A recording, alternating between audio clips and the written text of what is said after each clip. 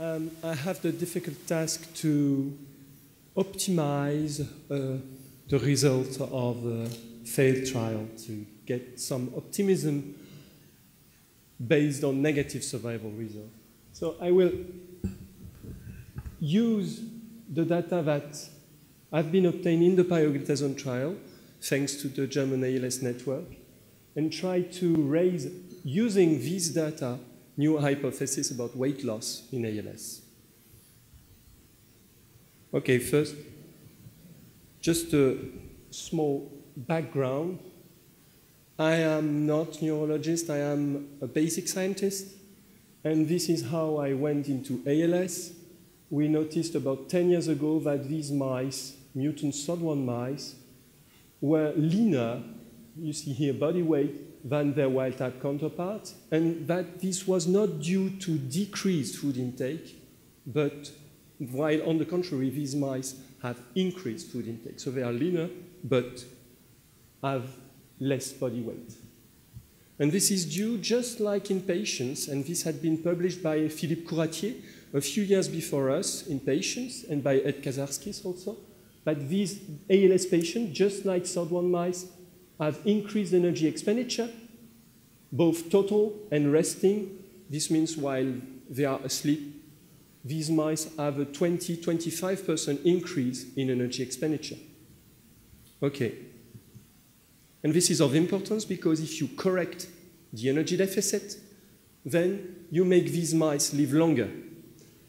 Here it's mutant SOD1 mice under high-fat feeding, just simply putting fat in their diet, make them live 20% longer than their counterparts, and also you delay neurodegeneration, you delay motor neuron disease. In patients, exactly the same metabolic situation, weight loss, due to weight loss, decreased energy stores, due to increased energy metabolism, and also decreased food intake due to dysphagia in the case of bulbar symptoms. And you can also relate this to exercise that might be a risk factor for ALS. So this is where we came to pioglitazone. When I went to Ulm to meet Albert Ludolf 3 years ago, he told me that the German ALS network had done a clinical trial on pioglitazone. And I was very excited about this because pioglitazone is one of the few drugs where everyone knows that if you give pioglitazone to a patient, he or she will gain 5 kilograms of weight. That has been shown repeatedly in at least 5 clinical trials. This is a picture, and this is a picture from a clinical trial for hepatic steatosis that has been published in the New England Journal of Medicine, and there are 3 papers in New England Journal of Medicine with pioglitazone, the same dose that was used in the German clinical trial. All these patients have 3 to 5 kilograms increase in body weight. This is repeatedly shown. So I thought, okay, if we give pioglitazone to ALS patients, they should have increased body weight and maybe they would live longer. And then the next sentence that Albert told me was that, unfortunately, the trial was negative. So this is the structure of the trial. I will skip this. Absolutely no effect on survival. You see here the red curve, pioglitazone, the blue curve, placebo. No effect on functional rating scale. So very disappointing. So we published this, but we had all the data on biomarkers, especially weight, and also markers of efficacy of pioglitazone. And the next question was, did really pioglitazone work? Did pioglitazone increase weight as expected or not? And did pioglitazone also gain all the expected molecular effects it has, and we know it has?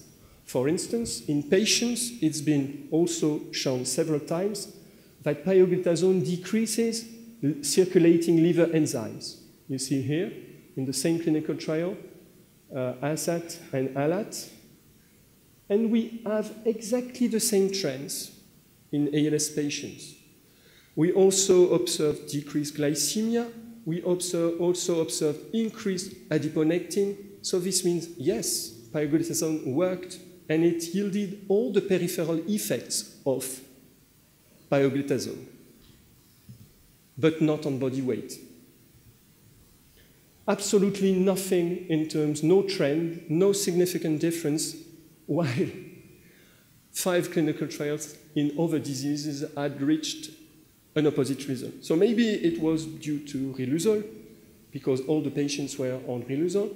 Maybe it was due to, I don't know, any confounding factors in clinical trial. So what we did, so when we published the results of the trial, there were 2 papers that appeared in Nature Medicine showing that pioglitazone increased weight through CNS effects, specifically by activating the transcription factor PPAR-gamma in the hypothalamus. So for instance, these 2 papers, one showed by knocking out PPAR-gamma in the brain that rosiglitazone, a pioglitazone analog, had no effect on body weight anymore. And the other one showed that if you inject stereotactically pioglitazone, or indeed it was rosiglitazone, in the hypothalamus, then you increase food intake. So there are many more data in these 2 papers, but they all show that pioglitazone leads to weight gain, its adverse effect, through hypothalamic relays. And then we just had a look at the hypothalamus. So this is just to show you how complicated it is. But unfortunately, to my knowledge, there are absolutely no studies on hypothalamic nuclei in ALS, and I would be grateful if anybody has this kind of data. But there are many nuclei that are all involved in energy metabolism and food intake. For instance, the arcuate nucleus, the lateral hypothalamus, the VMN, DMH, etc.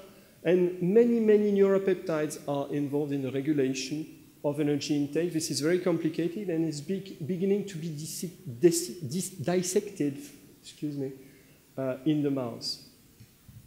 For pioglitazone, what we know from the literature is that pioglitazone acts in 2 types of cells, POMC and HGRP neurons in the arcuate nucleus, to fight oxidative stress, and decreased oxidative stress leads to increased food intake in these 2 cells. Okay, so as I mentioned before, this was all clinical data, and there are many confounders we cannot control for many things in patients. So I came back to my favorite model, mutant SOD1 mice, and we did a simple experiment. We gave pioglitazone or vehicle to the same mouse with a different, with 1 week delay, right? And the mice were randomized to the treatment, and we measured food intake during 24 hours. And we observed exactly the same effect in the literature, 10% increase in food intake, which you might find not very high, but if you think that if you just eat 10% more for a month, you'll probably gain 5 kilograms of weight. But we definitely not observed similar things in mutant SOD mice, no trend. So these mice are also resistant to pioglitazone, just like patients. And this is my last slide. So we are now beginning to dissect what occurs in the hypothalamus. Is there a defect in the hypothalamus that might explain weight loss?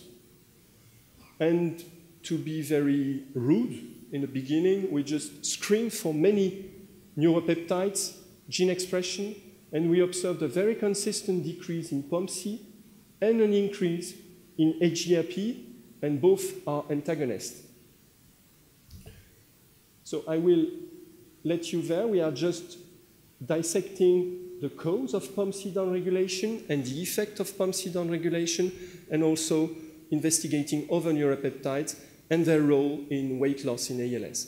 So the take-home message, is that maybe pioglitazone did not increase body weight in patients because hypothalamic relays were abnormal.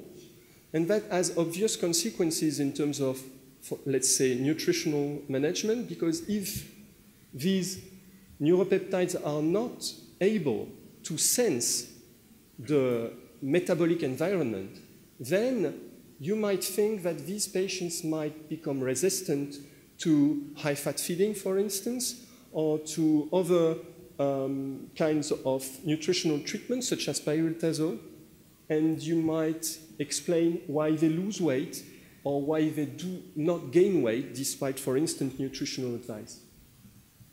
So just to acknowledge the people that did the clinical trial, this is the JOB ALS consortium, and these are the collaborators.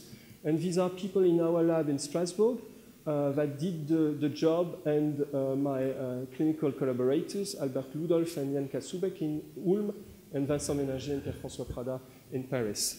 I thank you for your attention. And this,